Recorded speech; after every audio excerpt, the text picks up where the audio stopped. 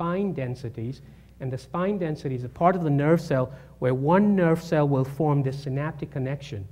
And you can see that those have also shrunken up.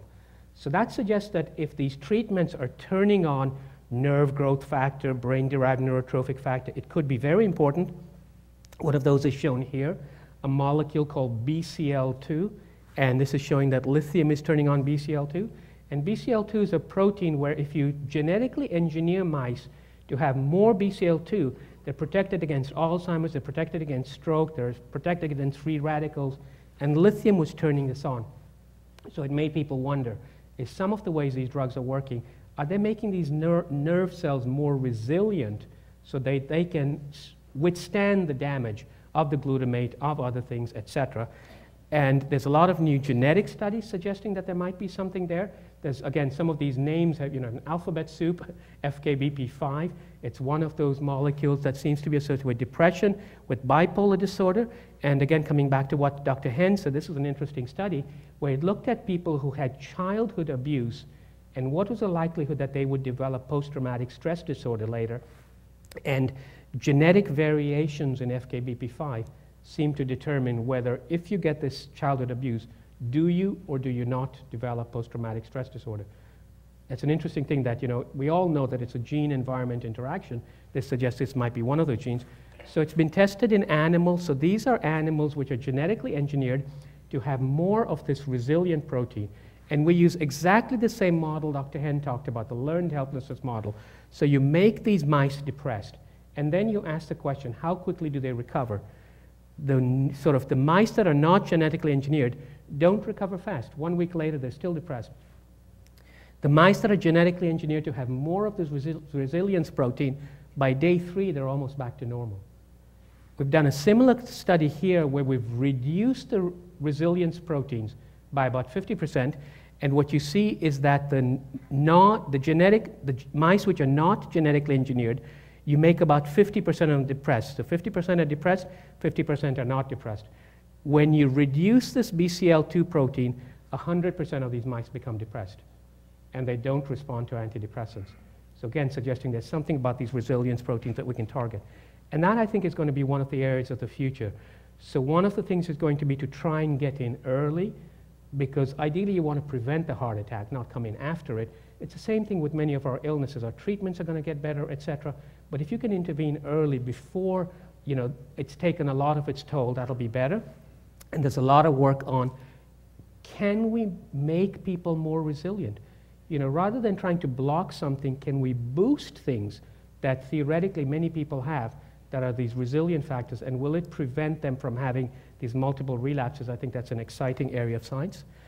And so that, I think, is just a sort of a message that I think there's a lot of exciting science going on. Unfortunately, we've got a ways to go. But one of the things many of us have thought, and this includes the White House and Congress and NIH, etc., is that just like we had the moon shot, 50 years ago, John F. Kennedy sort of challenged the American public, we want to put a man on the moon and bring him back. And it sort of brought people together in this unified mission. We want to have the moon shot for the brain.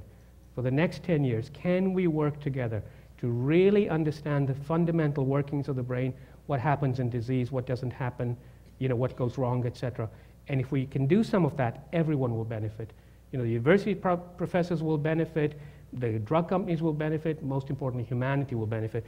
So that's something that's just started recently, something called the One Mind campaign. Already in some areas of science, it's working. This is something in Alzheimer's disease called the Alzheimer's Disease Neuroimaging Initiative. One of the big questions in Alzheimer's disease is, can you predict who's going to get it? Because there's a lot of work going on to try and come up with treatments to slow it down or prevent it. But once again, they'll work better if you come in early. And so this was a study that brought together the NIH and something like 10 drug companies, all put money together, all studied people who had some memory problems but not Alzheimer's, to see, okay, who gets Alzheimer's, who doesn't get Alzheimer's, what predicts? Is it their DNA? Is it this brain imaging, etc.? So these sorts of partnerships, if we do them right, can really have a lot of benefit.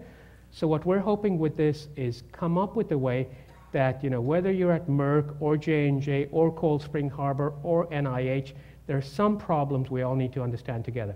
We need to understand the biology of depression, all of us.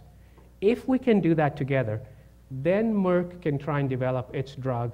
Then Dr. Henn can develop his deep brain stimulation. You know, but can we do a lot of this together? Can we also share data? Because, you know, I think it's astounding in the information technology age we live in today, biomedical science is sort of late to the table. And, you know, that's sort of depicted on the left. This is where we are today, where it's, you know, sort of a parable of the blind man feeling the elephant, and each of them sort of thinks they see something different. And that's how science is done. And unfortunately, we're getting more and more specialized because it's so complex and more apart. What we want to try and do things is bring things together. So we wouldn't tell Cold Spring Harbor what to study, but what they study, say it's related to a schizophrenia model, can some of the data go into a data bank which also has some clinical data, brain imaging data, so people can try and put the pieces together. So the hope is that, you know, if we can do this together, and it's, you know, it's about 3 weeks old, so, you know, we don't know how big or, you know, effective it's going to be, that it'll be a way for us to, you know, really try and tackle these brain diseases together, because there's nothing more complicated, there's nothing more devastating. We think the time is right, you know, we can't allow people to suffer anymore, and hopefully we'll be able to marshal our resources together. I'll stop here, and I guess Dr. Henn and I will take questions together. Thank you very much.